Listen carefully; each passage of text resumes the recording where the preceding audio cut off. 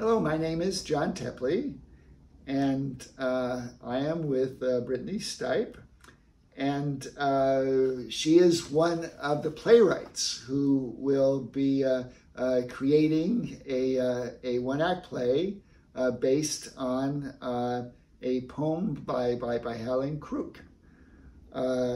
Brittany is a local actor and playwright. She was just recently with the what was the name of the place, the one-act place? Monkey with a Hat On. Monkey with a Hat On. Our 10-minute play festivals. Yeah. Play festival, and she's an alumni of the Portland Actor Conservatory. Thank you. Oh, thank you very much for being here. So, what was your impression of the poem that you will be looking at as you are writing your play? Mm-hmm. Excuse me. I'm just struck by how universal Halyna's writing is, and I mean, all of her poems are so rich and really paint such vivid pictures, and they're very, they seem very personal to Ukraine, but there's also such an element of universality to it.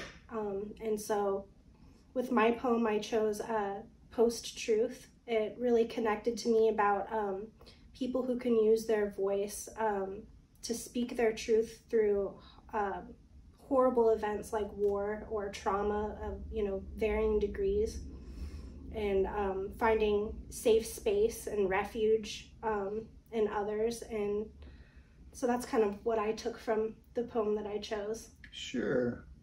No, sounds like very rich elements, to deal with. Can you keep it under 10 minutes? I mean, that's a lot to work with. Yeah. Yeah. When you're writing a play, a script for a play, what do you see as important elements that you feel should be strong elements for the play to succeed? First and foremost to me is authenticity and truth. I just want, anything that I work on, well, for example, when I'm writing, I just have to write what I know. I have to connect it to things that I know and really resonate with, that connect with me. And that's where I kind of start from, and then I connect that to, the material that in this case, I'm adapting, from a poem. But then past that, I start researching like other elements or things that I, may not be as informed on, and then I, meld it all together. That's kind of my approach with writing, but it always starts with just authenticity and what I know. Great. Well, everybody that knows Brittany knows she does amazing work, and we are all really looking forward to her work. And you could come see it January 28th, a fundraiser for Ukraine, and come join us.